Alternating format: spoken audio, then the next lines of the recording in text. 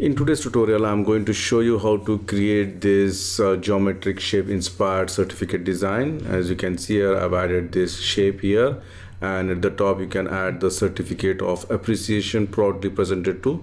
You can type the name here and some subheading or subtitle here, and then you can add some detailed text, and here you can add the date and the signature. And this particular badge I have created from my last video, you can just refer that one.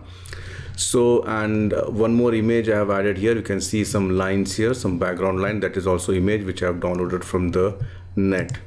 And if you have not subscribed to my channel PowerPoint University, please subscribe it now and make sure to enable the bell notification icon. You can join my Telegram group with the help of this link, and if you like to contribute to my channel, you can do it through PayPal or Patreon. The link is provided in the video description section. I have used Office 2019 to do this. So let's start the tutorial. Add a new slide and change the slide size to A4. For that, go to Design, Slide Size, select Custom Slide Size, and from here the drop down list, select the A4 and click OK. Then I'm going to insert one rectangle. Go to Insert, Shapes, select the rectangle, draw the rectangle, maybe this much size.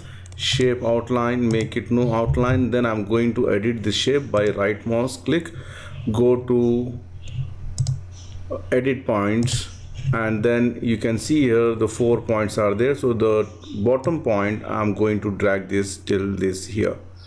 All right, and then you can see here 2 more points are there. So this point I'm just going to make it somewhat like this, and here this one I'm going to make it somewhat here. All right, so it becomes like a curve. Now I'm going to select this one, I'm going to make it outside now, so you can see here. So if you want, you can just drag this more down, so you get more curved shape like this. So once this is done, I'm going to select this one, press Ctrl D to duplicate. This is for the future use. And then I'm going to insert some image here. For that, right mouse click, go to Format Shape, go to Fill, and click on Picture or Texture Fill, and click on Insert. If you have the file in your local PC, you can select from the file, or if you're using the latest version of PowerPoint, you can search online also. So let me just click on the online pictures, and I'm just going to type. It will take some time. It requires active internet connection, and I can just say that any image you can just type it. So example, I'll just say geometry and enter key.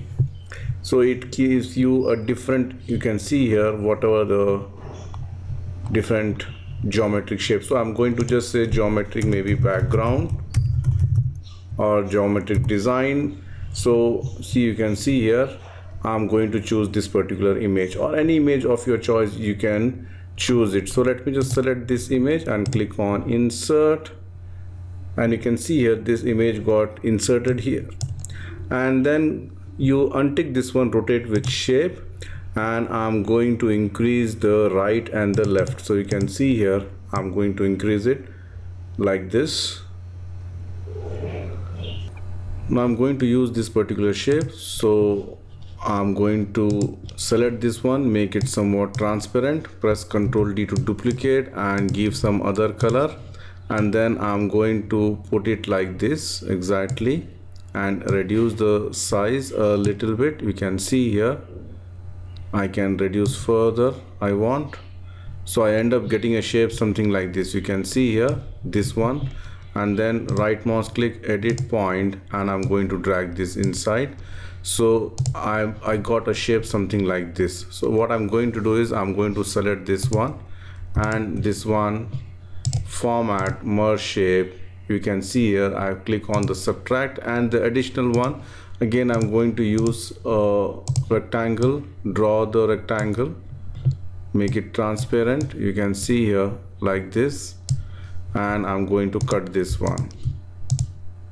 All right, so still I can see some line is there. I'm going to drag somewhat down, and then again I'm going to do it. All right, so I end up getting a shape something like this, make it fully this one 0% transparency shape fill. I'm going to select white. Now again you can just bend it like this, so you can see here it looks like it is one more shape has been added like this. Here you can see here something like this. So once this is done, we need to add more details now. So go to insert, I'm going to select the text box and I'm going to type certificate, and any good font you can choose. Maybe I can choose Open Sans or whatever, and make it bold and give some spacing here. Increase the size and write a line, and if you want you can just change the color to any color from this one. So I'm going to use this particular color. You can see here certificate, hold the Ctrl Shift key, bring it down, and I'm going to say of appreciation. And this one I'm not going to make it bold, so and reduce the size a little bit. So you can see here I've got certificate of appreciation, and then I'm going to add one line here from this end to this end. Okay, and you can give any color of for this line, maybe orange line, and if you want you can make it somewhat less transparent also.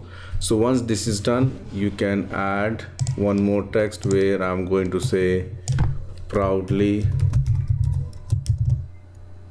P-R-O-U-D-L-Y, proudly presented to, you can see here again Open Sans, and right mouse click, and if you want you can give some other color, gray color, again align it properly, and then I'm going to add the name.